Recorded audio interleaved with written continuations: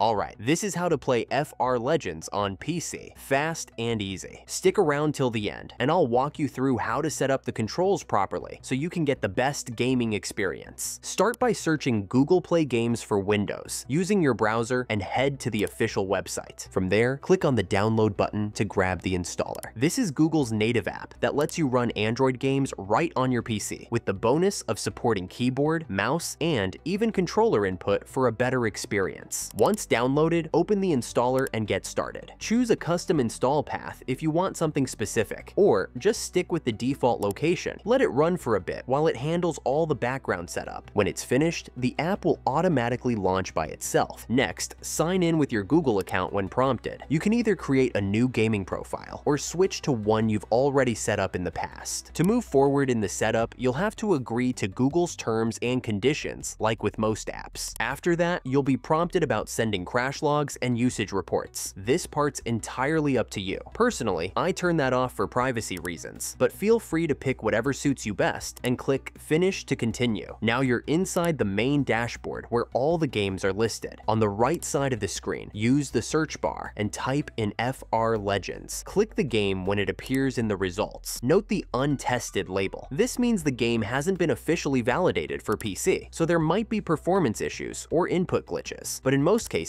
it still runs smoothly. Just click Install to start downloading the game to your system. During this step, you can also choose whether to create a desktop shortcut for easy access later. Let the game finish downloading completely before proceeding. Once done, hit play, and just like that, you're inside the game and ready to start racing. Before jumping into gameplay, let's take a quick look at a few helpful settings to optimize your experience. If you prefer playing in full screen mode, simply hit F11 to switch it on or off whenever needed. On the right-hand panel, click the icon for visual settings to access display options. Here, you can adjust your resolution if needed for either better visuals or smoother gameplay, depending on your PC's capabilities. You can also tweak the mouse pointer size to suit your preference if the default doesn't feel right, and if necessary, drop the frame rate if your PC is having trouble keeping up with the game's demands. When you first start playing, you'll quickly notice you have to click on-screen buttons to steer and accelerate. Definitely not the best experience for PC gaming. Instead, open the game controls panel from the right side and hit Edit to customize your controls. This will allow you to place tap zones and link them directly to your keyboard for a much better experience. For example, to set up basic driving controls, press A to steer left. Just drag a control point onto the left area of the screen and bind it to that key. Then follow the same process to set D for right, W for gas, and space for braking. This simple setup lets you play smoothly without needing to click everything manually, giving you much better control of your drift racing. And that's it. Now you're all set to enjoy FR Legends on your PC with responsive controls and full screen mode for the best possible experience. If this video helped you out, tap that like button and hit subscribe for more gaming tutorials. Catch you in the next one.